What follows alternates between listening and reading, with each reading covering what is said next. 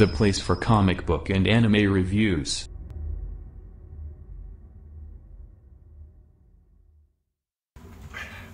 Hey there you go, welcome to Brown Couch on YouTube here for all your comic book and anime reviews. And today I'm doing my review of Spider-Man Spider-Man 2, issue number 1. So I never really read the first Spider-Man-ish series one shot or whatever that came out a while back when Miles and Peter first teamed up together to kind of like go on this big epic adventure. But I have seen Miles and Peter team up many times before. And it's kind of become the staple of their relationship at this point, of them just kind of like teaming up together to like kind of like fight villains all the time and stuff like that. So this is thing that we haven't seen before. What made me so interested in coming back to this story, though, what made me want to read it, is because this is very different to me. It seems very different to me. We were getting a lot of storylines, story arc events, sequels or whatnot. Again, Deadpool killed the Marvel Universe again because the last one sold so well. It was one of the most popular selling comics. We got Civil War II, which was just a cash grab for the Civil War II movie. We got the Lazarus contract, which was just a cash grab because Jesus' contract sold so well. This one feels a little bit more, legitimate, kind of, because there's no real, last Spider-Man series didn't sell that well. It sold well, but it didn't sell like bonkers numbers. And this one doesn't feel like it's being done. It's such a point now that because we've seen it so many times at this point.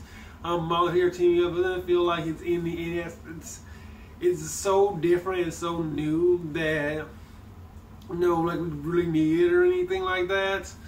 So this all kind of felt really interesting that Bendis decided to go and do a sequel now for this. And that's kind of how it feels like when you read it. You feel like this is kind of like a story that Bendis kind of just wanted to tell at this point, that he felt like this is the right time to, I guess, tell this story. And with this book, we kind of found out like we see that Peter and Miles kind of are in this like really rough spot, pretty much.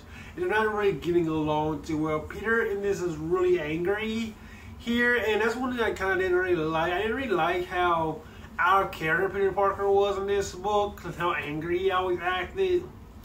It didn't really feel like Peter Parker to me as well. It felt very weird to me to just kind of see it all. We don't know what has happened though, because the illusion is that something has happened between Miles and Peter, where Peter is now angry at Miles for something, and we don't really know what that is. So later on they end up going their separate ways, and we kind of get to see like Peter Parker kind of fighting Armadillo, and we also get to see Miles hang out with Genki at school and talking about this girl that he liked, that Miles just happens to like.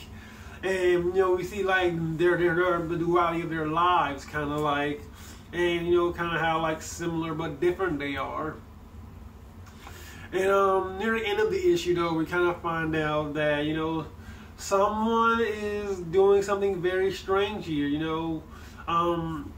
There's a giant light that comes out from the sky, kind of like a skyboard like we've seen like in a billion other movies. And from it we get the Taskmaster from the Ultimate Universe kind of coming out.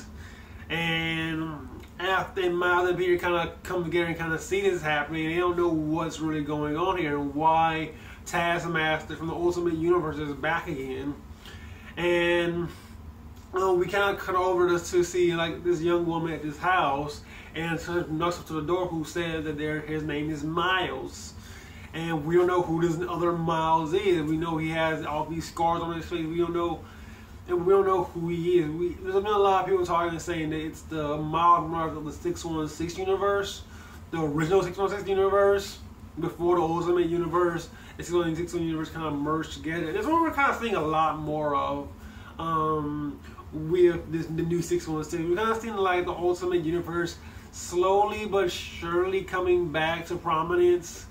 Like all the characters from the Ultimate Universe kind of coming back, possibly. And I think that's what this is kind of is. It's kind of seems like a continuation of like bringing certain elements of the Ultimate Universe back into the main continuity to kind of like, you know, do something really big with it. We don't know what that big thing is right now.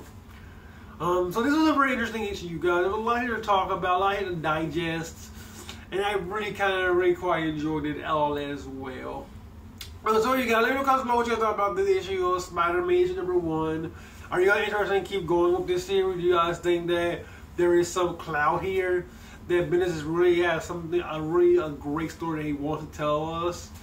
Let me know in the comments below what you guys think, and I will catch you guys later. Peace out.